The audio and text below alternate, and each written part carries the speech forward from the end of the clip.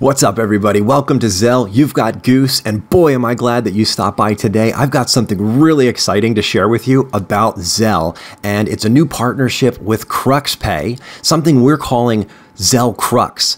And let's get to the crux of the matter here, because this is awesome. It really is going to change the way you transact with cryptocurrency.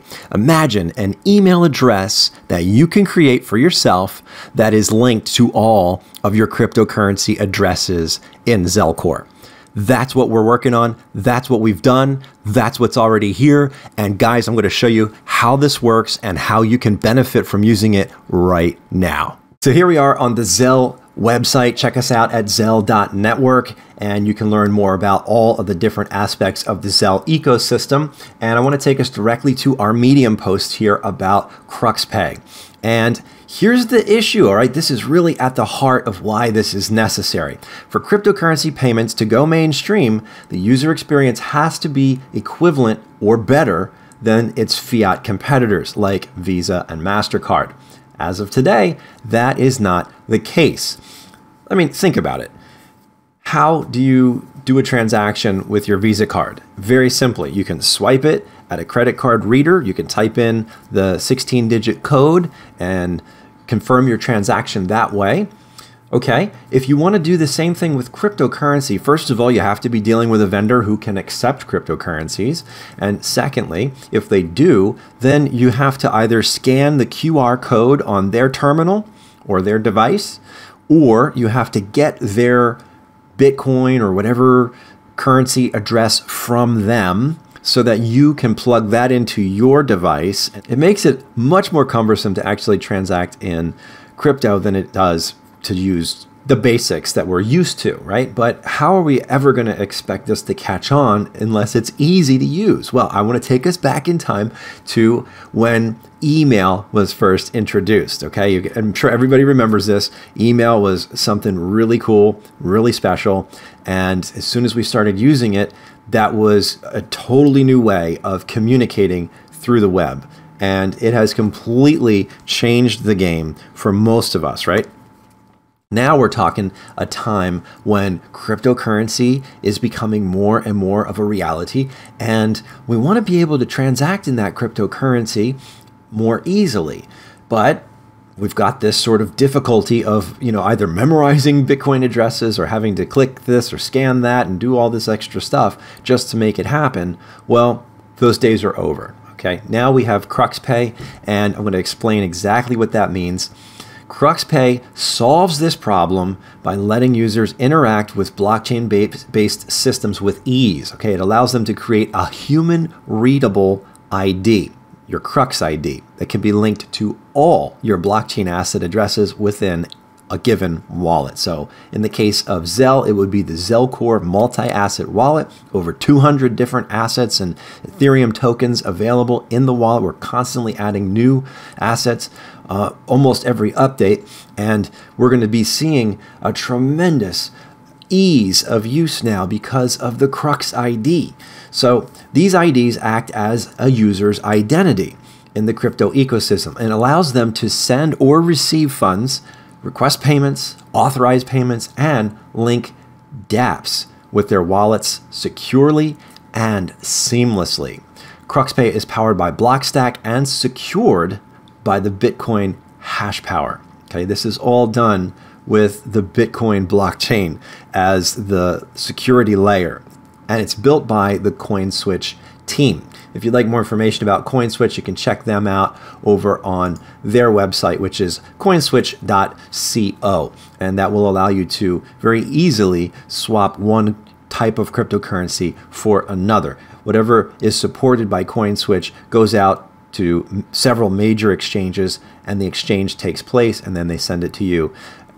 Within a matter of 15 to 20 minutes is the average time for a swap. Sometimes it takes a little bit less, but that's in my experience how it's been. I really love it, and I love what the guys are doing because it's something that's totally revolutionizing the way people trade person to person. All right, and that's what blockchain's really all about: peer-to-peer transactions. You and me. I want to send you something. You want to send me something. Well, get my Crux ID, and it's all done. Super easy, just like sending somebody an email. Here's my ZelCrux wallet. This is just a test account, but I'm going to show you how easy it is to set up CruxPay. Just go over here to the apps button and then click on CruxPay. And this will initialize and open up the app. And it says right here that I don't have a Crux ID yet. So to set up a Crux ID, what you would do is just click the Setup CruxPay button. And then take note of what it tells you here. This is registering your Crux ID and ties it with your ZelCrux Wallet 3 account. Now, what does that mean? And yours may actually say Wallet 1 or Wallet 2. It really depends on how you have your ZelCrux wallet set up for exchanges. So before we get into this, I do want to show you what we mean by that. So I'm going to go over here to Settings, click on Asset Management. And right here at the top, it says Wallet for Exchanges. And you see mine is set to Wallet 3. So they do this on purpose. You have 3 different wallets that you can use.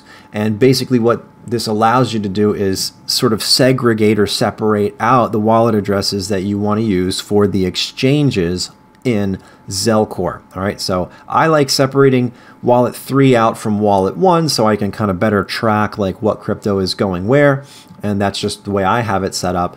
The nice thing about this, though, is that you're not stuck with it, right? So if you happen to do it for Wallet 1 and you want to change it over to Wallet 2 or Wallet 3 later on, you can do that through the management console. So don't even worry about it. But for all intents and purposes, if you want to kind of set it up right from the start with a specific set of addresses, Wallet 3 is the way mine is going to be set up. So I'm going back over here to Apps, CruxPay, reload this, and then we'll click on the setup button again. And we're going to type in a name just like we would if we were going to set up a new email address, right? So I'm going to type in Goose, and it immediately checks the availability to see if this Crux ID is available. And you can see Crux ID Goose is not available. I've already set this up for my main account. So once again, anybody want to send me a little crypto, you can do it very easily just by going to goose@zel.crux. But this would essentially tie all of the wallet addresses within Wallet 3 to this name, goose@zel.crux. Okay, so that's how this is set up. Now let me show you my actual setup so that you can kind of get an inside scoop of how it works. Here's my main account. Now once you get it all set up, you can go back in here to CruxPay, and it will take roughly 3 to 4 hours for all of your addresses to propagate within the system so that they can be used. You'll see right here, mine is done. The details say subdomain propagated, and I have my ID, goose@zel.crux. Now, if I want to manage this and change things, I can do it right here. Click on Manage CruxPay, and that will pull up all of my wallet addresses.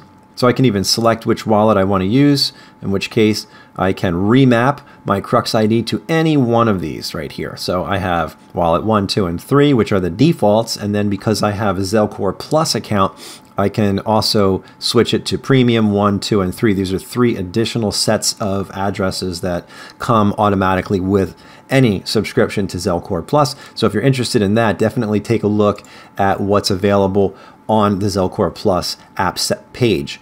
Now, if you want to change any one of these, you can basically delete them or remap them. That's essentially all you can do right now.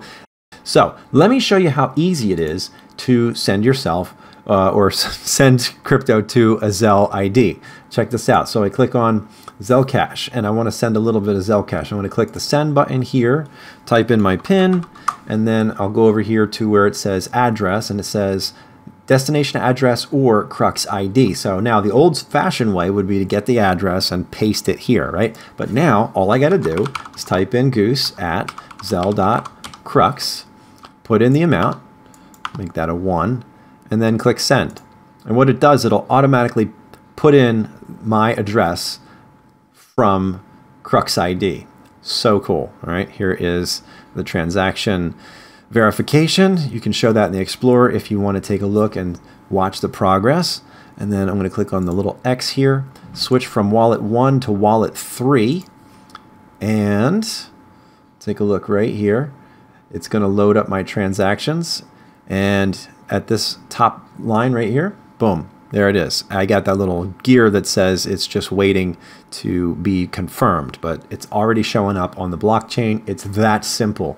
Can you beat this? I don't know. It's so cool. I love it. So that is ZelCrux in a nutshell. I hope you liked it, and let me know what you think down in the comments below. Tell us what your ZelCrux names are, because it would be really cool to see what kind of names that you've created. Also, if you liked the video, give us a thumbs up and hit that subscribe button so that we can get to our goal of 1,000 subs and get these things monetized so that we get more suggestions and referrals and whatnot, recommendations on YouTube. So that's it for right now. Thanks so much for watching. I look forward to seeing you guys in the next video. Peace.